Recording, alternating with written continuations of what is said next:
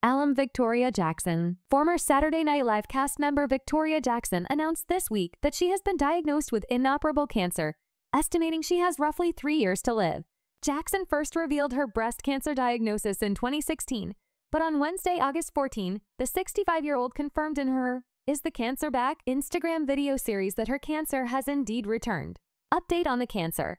They cannot operate and cut out the marble in my chest that is laying on my windpipe and would eventually suffocate me to death, she said with a giggle at the beginning of the nearly 8-minute video. They're giving me a magic pill, Jackson added about her treatment. It's going to be delivered to my front door within the next 12 hours. It's based on ribociclib, and it will shrink the marble, hopefully. I looked up the pill on Google, and it says people who take this have 32.6 months to live something like that. In her Instagram caption, however, Jackson gave a slightly longer timeline. Cancer update.